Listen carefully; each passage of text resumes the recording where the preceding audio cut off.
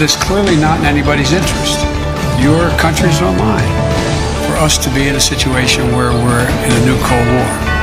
President Biden's warning, if Russia attacks America's infrastructure again, the U.S. will retaliate.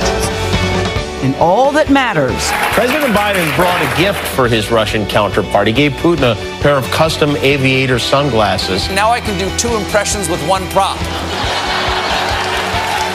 Come on, Jack. I will murder you. On CBS This Morning. Thank you very much. Unbelievable. There's only one way that clip could get any better. You famously told him he didn't have a soul. Thank you very much.